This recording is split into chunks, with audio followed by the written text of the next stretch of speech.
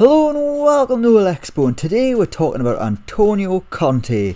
The Italian got the Tottenham job the other week, replacing Nuno after a terrible start of the season for Spurs.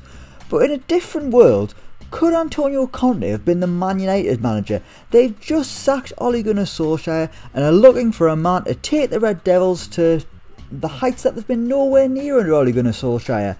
A while back they were linked with a move for Conte, but they're stuck by Solskjaer, and in that time Tottenham have swooped in and got the Italian. But what would happen if Antonio Conte managed this Man United team?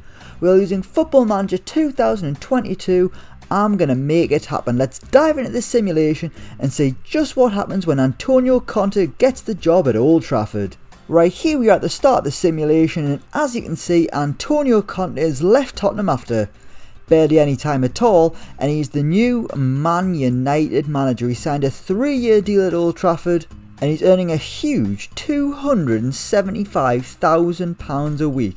Antonio Conte, one of the top managers in world football, but can he get this Man United team playing some decent football? Maybe he's winning some trophies, maybe he's even a Premier League title. They haven't came close to a Premier League title since the Sir Alex Ferguson days. Can Antonio Conte, a serial winner, a former Premier League winner, can he be the man to restore glory to the Red Devils? I'm going to simulate a year into the future. Let's find out how Antonio Conte gets on in his first year as Man United manager. Right, here we are a year into the future, and incredibly, Man United have won the Premier League. Antonio Conte has done it after just 1 year at Old Trafford. He has taken Man United to the Premier League title. It's their first title since 2013, the final season of Sir Alex Ferguson, and 9 years later they are top of the pile. They finished 3 points ahead of Manchester City. Man United got 80, and you got City on 77, Liverpool 75 and Leicester 71, so it was quite a close title race. The title was already wrapped up on the final day. Man City beat West Ham 3-2. Meanwhile, the champions could only draw, but it didn't matter because the title was already won. Cristiano Ronaldo getting himself the golden boot with 21 goals, and Bruno Fernandes getting 14 assists, more than anyone else in the entire Premier League.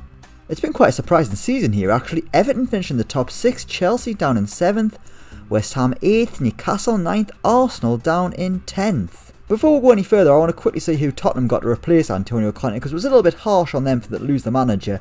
They got Marcelo Bielsa, they came 5th. Pretty good, to be honest with you. But let's focus on Man United, our 2022 Premier League champions. They only lost 6 games all season, 24 wins. Let's have a little look at a bit more detail. They've kept Harry Maguire as the captain and Bruno Fernandes the vice captain. Have they won anything else? Let's have a little look. Antonio Conte is already favoured personnel, which is quite incredible. It speaks volumes about how big a deal winning the title is here. I mean, I don't think that's huge to win the title. They got off to a great start. They beat Brighton 3-0, then they beat Spurs 5-0 away from home. There was a little bit of a dip in the road, beaten 2-0 by Liverpool late on at Old Trafford, but they've recovered to be Premier League champions. How have they got on elsewhere? They were beaten in the Carabao Cup 4th round by Burnley. That's pretty disappointing. FA Cup, how far have they gone? The quarter final where they lost to Liverpool in extra time. And in the Champions League, they made it to the knockout stages where they were beaten by Juventus 4-1 on aggregate. But it gave them a clean run at the title. After that Champions League defeat, they only lost 1 Premier League game, a 3-0 defeat to West Ham. They beat Everton, they beat Newcastle, they beat Manchester City, and they've gone on to become Premier League champions. Let's check the players out, let's see who's been playing where, who's been playing well. I assume they've been using the 3-5-2 system that Antonio Conte just loves, and they have. Right wing back, left wing back. Luke Shaw's been the left wing back. How's he got on in that position? 5 assists, average rating 6.94. It's not amazing, but it's okay. Right wing back, Diogo Dalot's played 22. He's got 22 starts, 15 sub appearances. What about Wan-Bissaka? 19 starts, 14 sub appearances. Those two look like they've rotated. Neither have been brilliant, to be honest with you. Wan-Bissaka's on the transfer list, so I'd imagine that Antonio Conte will be looking for a new right wing back in this transfer window. Obviously they've played a front two. At the end of the season it was Rashford and Greenwood, but obviously it would have been Ronaldo up front. In all competitions Ronaldo got 29 goals. Cavani getting 16 and Rashford getting 15. The best player was Cristiano Ronaldo, 7.49, well clear of anyone else. Fernandes and Varane there getting 7.22. De Gea, really good, 7.2. Rashford's had a great season. Cavani's had a great season. Lindelof pretty solid. Scott McTominay's done well. And so has Paul Pogba and Harry Maguire. They actually did bring in a right wing back. I've missed that one. They got Danilo, previously of Manchester City. I'm surprised he's only 30 actually. Made 13 Premier League appearances, 2 assists. He's been pretty good. A little stopgap for Antonio Conte.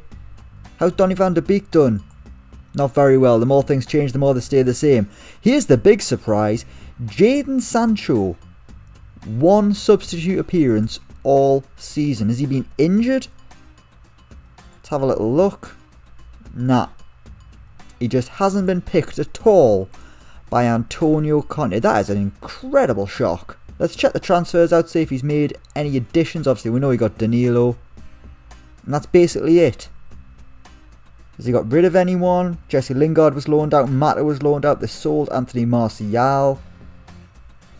And again, that's about it. But Man United, after a year of having Antonio Conte as manager, are Premier League champions. This could be a start of a long and fruitful reign as Manchester United manager. Can things get better in Season 2? Can they get better? I mean, Christ, could they win a Champions League? Let's simulate at the end of Season 2. Let's see how the second year of Antonio Conte gets on at Man United. Right, here we are at the end of Season 2 and Antonio Conte has been replaced.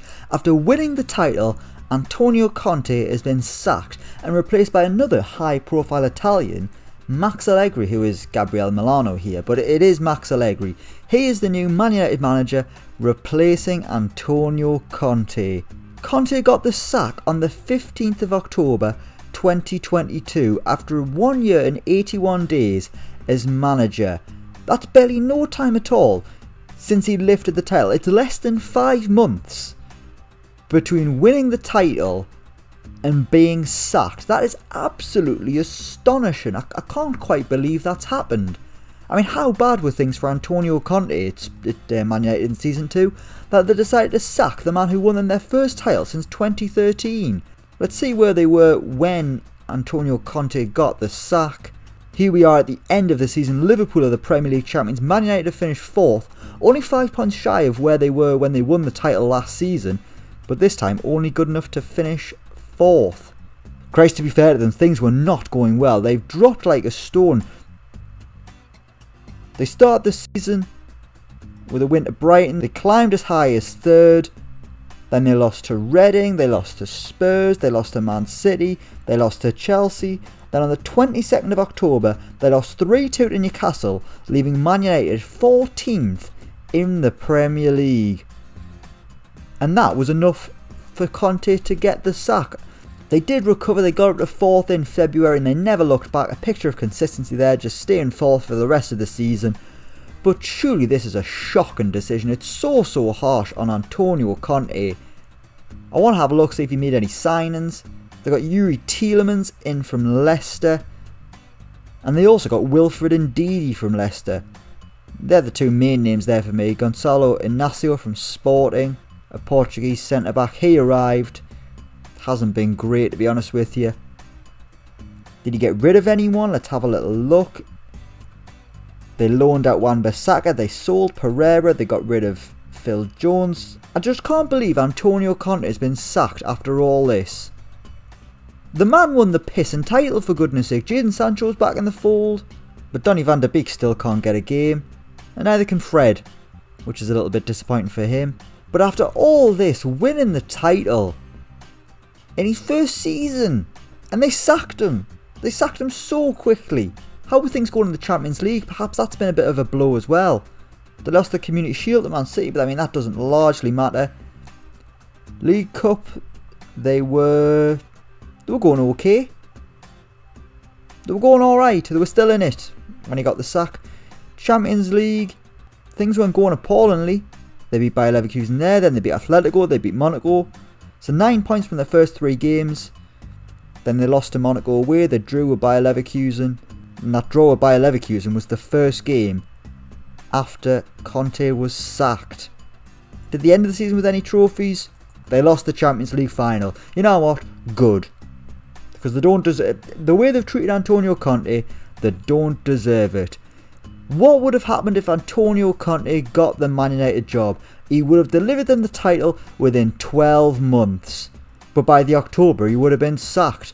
A crazy football manager simulation. But we will leave it there. Thank you so much for watching. Let me know what you think down in the comments below.